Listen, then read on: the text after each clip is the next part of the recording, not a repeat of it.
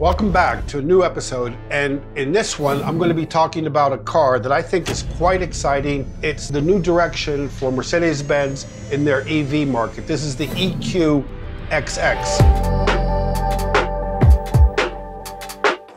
The EQXX has a specific purpose for Mercedes-Benz. It's a big challenge. They wanted to go for a car that on one single charge could achieve 1,000 kilometers, roughly 620 miles. They have to design a car that cheats the wind.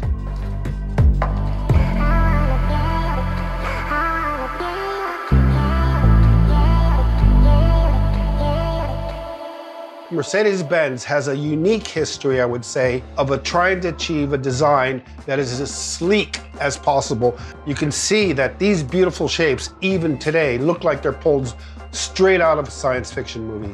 That's why I want to look at it in terms of efficiency of design, and if it's a purely efficient design meant to be as slippery as possible, have they achieved it with this shape?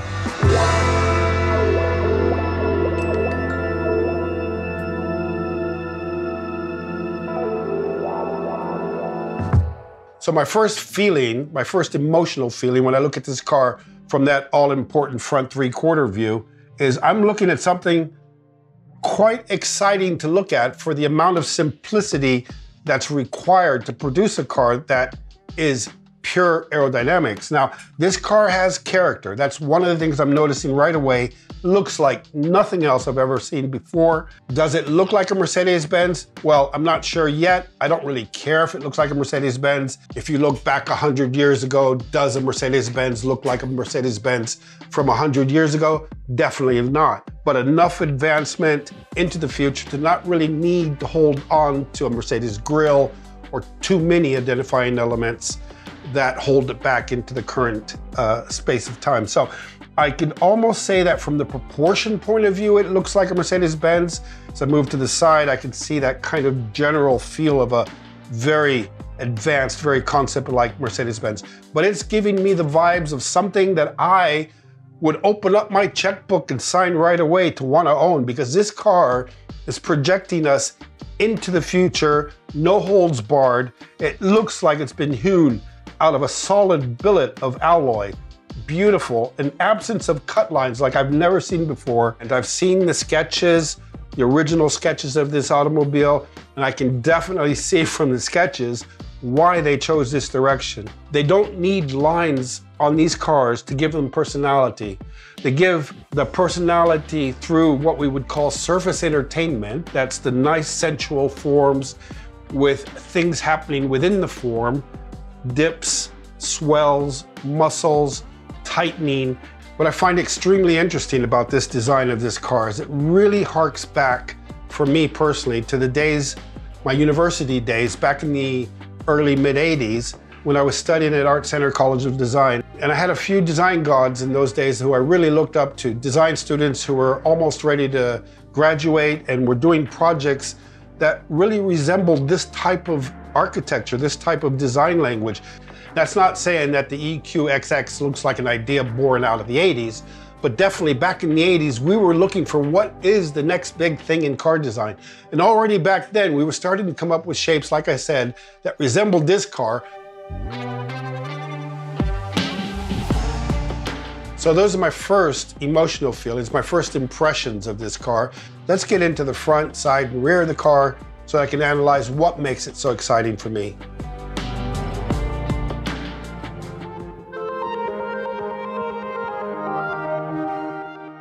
Now, as we start with that first all-important front view of the car, this time I want to look at it from the straight-on approach, because that way I can analyze a little bit more of the frontal surface area, what we call the cross-sectional area of the car. This is using a whole new frontal approach for the design of a Mercedes-Benz, which is not bad, because what they've done is construct it in such a way that down the road look that we have when it's coming towards you, you probably wouldn't recognize this as a Mercedes-Benz as we know it, but it does it for a purpose. It has a reason for it.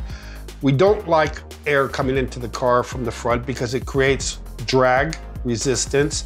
So we try to keep the front of the car as closed as we can at higher speeds. And obviously Mercedes with this EQXX doesn't need as much air. It still needs air, but not as much as a car with a radiator and an ICE type propulsion. So what they're doing is taking air in underneath. You can see that through the bottom opening underneath the bumper.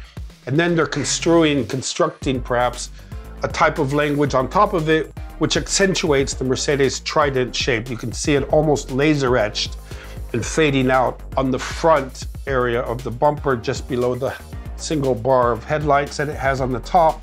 And those headlights there are also fairly new. I mean, we wouldn't see those today on a vehicle, but potentially in the next 5–10 years. And you have that beam that goes all the way across, that position light beam, the white one at the very top, which accentuates the width of the car. So that works very well, gives it a very, very clean, very precise almost look to the car. What is a little bit unusual for me is to see a sticker placed as the badge, but again, a sticker is more aerodynamic than a 3D badge on the front with the Mercedes trident there. Why is it shifted over to the side? I have zero idea. And then we can see, as I said before, that absence of lines separating the fender from the bonnet, from the hood, really cleans up that front end very well.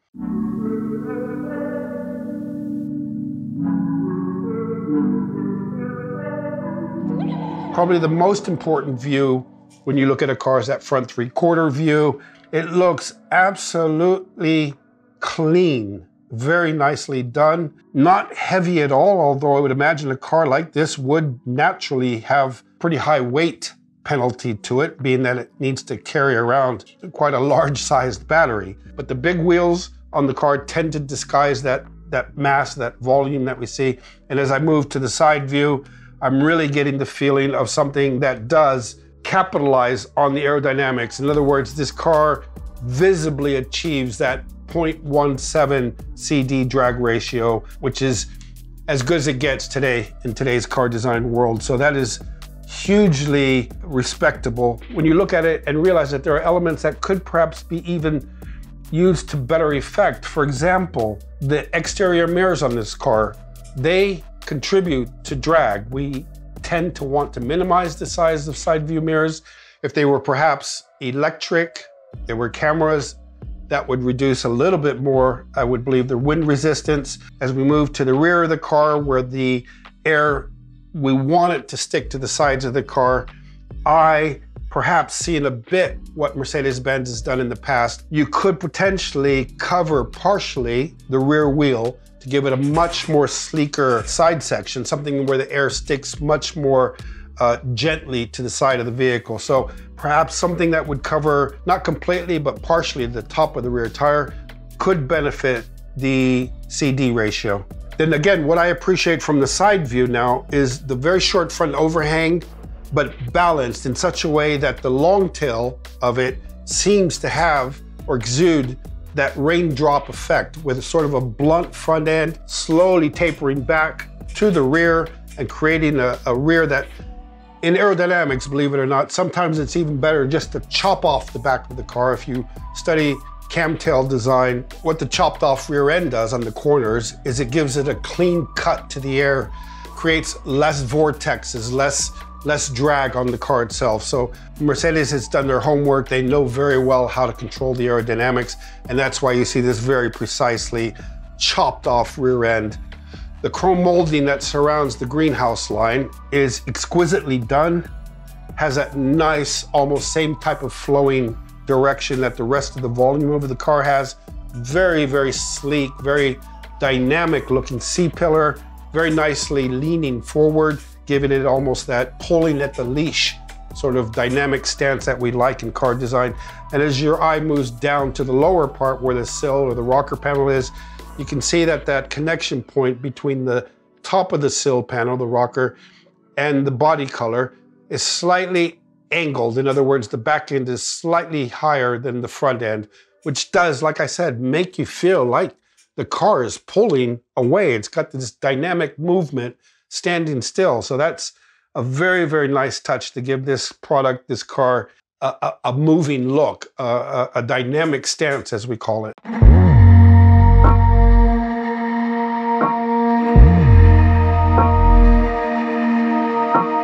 As you come to the back of the car, notice that absence of a break in the surface that would show you that the bumper is here. That's why it looks very solid and very liquidy almost, very flowing, very calm but controlled and confident. Then you have that rear taillight that goes from one side up, over, and down to the other side. You would know this car when you were driving behind it at 50 yards at night. Still couldn't see the badge perhaps, but you would know this is a Mercedes-Benz.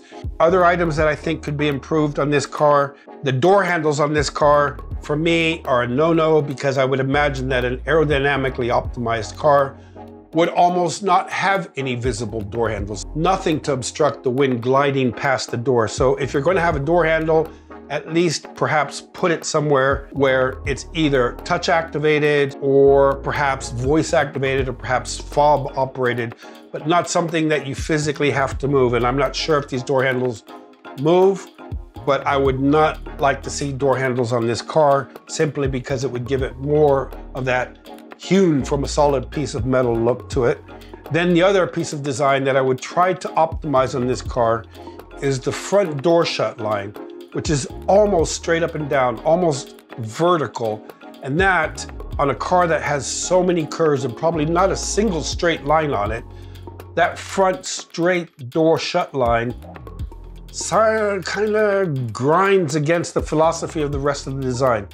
It does remind me a little bit of the Porsche Taycan vent, and in that sense, if the car reminds you of another car, that's not good. And then as we come up and you have that sort of cam style rear end to it, that works very well.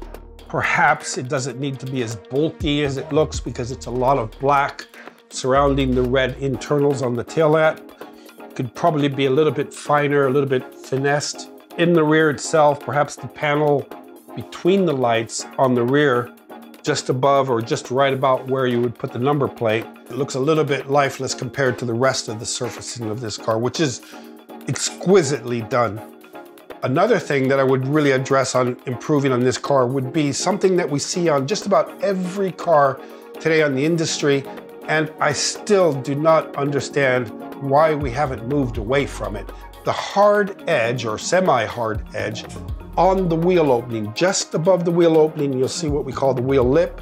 So it has a hard feature line that is typically explained by needing to stiffen the surface. We need to have that surface, that final edge of the surface, a little bit stiffer, so you add in that slight crease there in the surface metal. That antiquates the design. It makes it a little bit more older than it should look like. I feel that if it was perfected, you would give it more of an eroded look, an erosion type feel to it, where that edge, that edge of the lip was actually a little bit softer, a little bit rounder, almost not perceivable. One other part of the design that disturbs me a bit is the rear shut line on the rear door. Now that line, as you see it coming down from the glass over the shoulder and then dies out as it comes into the wheel arch opening. I would have tried to find the minimal distance between where it comes down from the waistline to that wheel arch opening and minimize the actual length of that line so it becomes more inconsequential, less important, less strong, less dominant. And that I think would have cleaned it up quite a bit from the side view.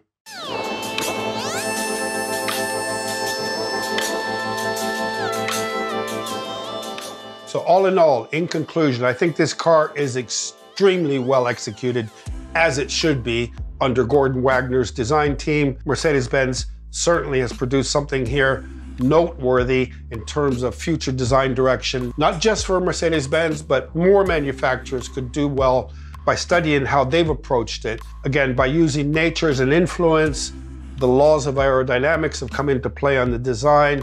Those laws will always remain as a guiding design principle because we're talking about mobile objects that have to push into the resistance of wind.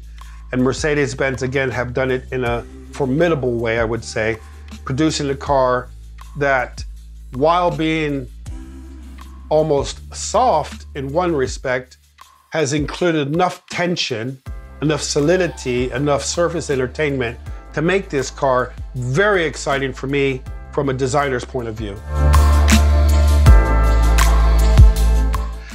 Whew. This car is beautiful, it's innovative, it's pushing the limits of design, a lot of solutions that you have not seen today, and that could represent a future design direction for not just electric vehicles, but any other type of vehicle, be it nuclear powered, hydrogen powered, whatever. But I think it's a great direction for Mercedes-Benz, very professional, very exquisitely handled in terms of proportions, surface, and balance. So this car for me, I would give it a rating of fairly high. I would say 9.3, because there are a few elements that I would look at improving on this car to make it even more aerodynamic.